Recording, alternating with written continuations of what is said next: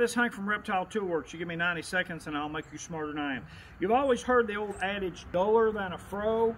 Well, this is a Froe, and this is kind of an infomercial for this little Froe. I used to make great big Froes, and you can find them. But when I started making white oak baskets and smaller stuff out of cedar, it's just too cumbersome.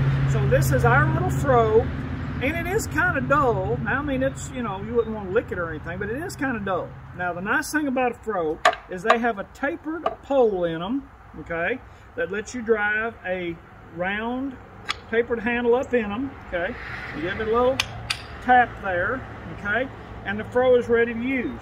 Now, we go ahead and throw in a white oak barrel maul, okay, or mallet, and I want to show you something. We put the handle on a little bit of an angle for a reason. That way you don't hit your knuckles every time you hit your piece of wood, okay? But you take a Froe, little range here on top of this. You take a Froe, you set it up, and you use it to split things, okay? Oh, wow, look at that, just like that. But anyway, normally you're splitting something a little bigger.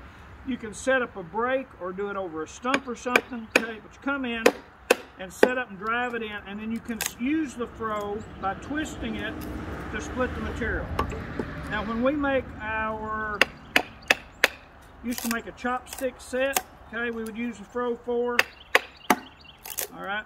And if you've ever made baskets, it may not look like I got too many hands here or anything. When you make baskets, there's a lot of times when you're splitting a little split off a white oak log, okay, that you want to be real clean and real precise about it. So, our little basket maker's Froe, okay, and oak mallet.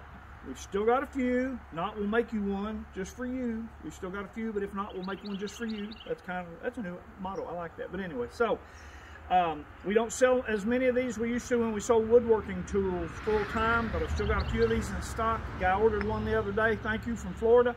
And it's just a great little tool. If you really need it, and if you don't need it, you can buy it and hang it on the wall and look pretty, and people can ask you, and you can say, look, this is officially duller than a Froe.